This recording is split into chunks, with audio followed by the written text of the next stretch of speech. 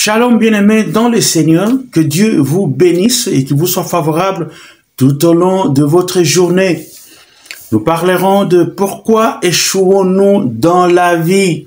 Il y a plusieurs raisons, mais j'ai sélectionné pour nous 4 raisons principales qui nous conduisent aux échecs. Moi, je n'aime pas échouer. Évidemment, toi aussi, tu n'aimes pas échouer. Mais s'il arrive que nous échouons, nous devions savoir pourquoi nous avions échoué, pour corriger les choses. La première raison, c'est la négligence.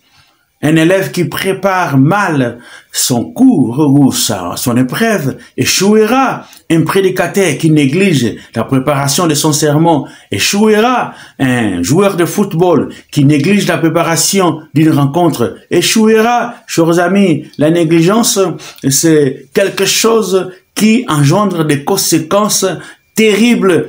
Je vous donne l'exemple. Nous sommes dans Josué, chapitre 7, le verset 3. Qu'est-ce qui se passe? Israël gagne Jéricho. Il s'était préparé sérieusement. À la prochaine ville, Josué envoie des espions aller faire un tour, sondement les pays, chantant les rapports. Après un moment, les espions reviennent et disent à Josué, « Oh, ce n'est qu'un petit pays, nous pouvons les écraser comme une mouche. » Là, c'est moi qui ajoute, « Inutile de mobiliser tout le peuple. 2 à 3 000 personnes suffisent et nous pouvons gagner la guerre. » Josué leur fait confiance. 2 à 3 000 personnes, ils s'en vont sans se préparer. Ils ont tout négligé. Arrivés dans la ville, ils meurent de la poussière. Beaucoup meurent. Échec épuisant. Tout ça quoi? Fort de leur victoire à Jéricho, ils se sont dit, inutile de se préparer, inutile de pouvoir amener toutes les bonnes armes qu'il faut, nous finirons par gagner parce que la grande ville est tombée, la petite tombera. C'est une erreur, chers amis. Je suis fan du Real de Madrid. J'ai déjà vu les Real de Madrid gagner de grandes équipes, mais mort de la poussière devant les petites. Chers amis, négliger vous conduira à un échec épuisant. Vous êtes prédicateur, vous êtes musicien, vous allez prester un concert. Quand vous avez négligé la préparation, vous tomberez. Les résultats seront comme ça, tout petits. Chers amis, moi qui vous parle, suivez, ne tombez pas dans la négligence. Si vous êtes négligent, vous échouerez. Vous n'aurez pas de résultats escomptés. Je crois que vous avez compris. Vraiment, écoutez-moi très bien et appliquez ces messages. La deuxième raison, c'est la paresse. Les paresseux échoueront toujours toute leur vie. Je crois que dans le livre des Proverbes, Dieu nous amène en stage. Il dit, regardez-moi les fourmis, comment ils font. À l'été, quand tout est bon, ils font des réserves. Quand les conditions deviennent compliquées, difficiles en hiver, ils ont de quoi manger. Les paresseux échoueront toujours. Dans la paresse, c'est quoi? On se dit, écoutez, moi j'ai bien étudié, j'ai la foi, je suis né d'une meilleure famille, je n'ai pas à me casser la tête, ni à suer pour réussir ma vie. Chers amis, vous échouerez dans la vie. Vous dites la foi, mais dans la foi, il y a l'action. La foi sans œuvre est inutile. Sors, même si tu as la foi, tu as des dossiers, va les déposer à gauche, à droite. Tu as un terrain, va cultiver ce terrain. La paresse ne vous aidera pas à sortir de la vie. Chers amis, beaucoup échouent tout simplement parce qu'ils sont paresseux. Ils dorment et se réveillent à 10 heures du matin. Une personne comme ça ne peut pas réussir dans la vie. Non, chers amis, même si vous êtes paresseux, c'est trop. Quitte cet état pour réussir dans la vie.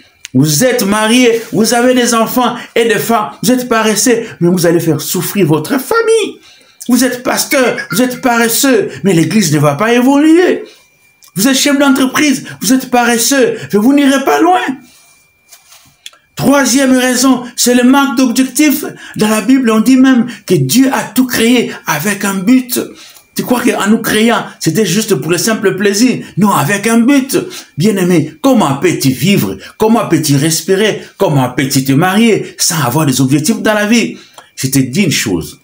Tout argent qui vient chez toi, qui ne rencontre aucun objectif, sera dilapidé, dépensé inutilement. Chers amis, aie des objectifs dans la vie. Tu es un garçon, tu es une femme. Comment peux-tu dormir, te reposer, sans avoir des objectifs dans la vie? Chers amis, il y a toujours des choses à faire dans la vie. cherche un carnet, cherche un calepin, écris tout ce qui te passe à la tête. Commence à faire quelque chose, à écrire quelque chose, à rêver sur quelque chose, à avoir la vision des choses, chers amis. Il n'y a que ceux qui ont une bonne vision, il n'y a que ceux qui ont des objectifs à atteindre dans la vie, qui sont bénis, qui vont de l'avant. Même Dieu ne peut pas vous visiter parce qu'on n'avait pas d'objectif dans la vie. Ce n'est pas bien. Une personne qui vit, qui respire, d'avoir des objectifs qu'il fixe dans la vie. C'est comme ça qu'on évolue. Quatrième raison plutôt, excusez-moi, qui nous pousse à l'échec, c'est le non-respect des règles. Nous ne respectons pas les codes de la route, nous ne respectons pas certaines normes qui guident notre commerce, nous allons échouer. Il y a l'offre et la demande. Toi, tu achètes un produit dont la demande est en baisse, mais tu ne vas pas bien vendre, chers amis. Tu es au volant de ta voiture, une belle voiture que tu as achetée, une belle Jeep.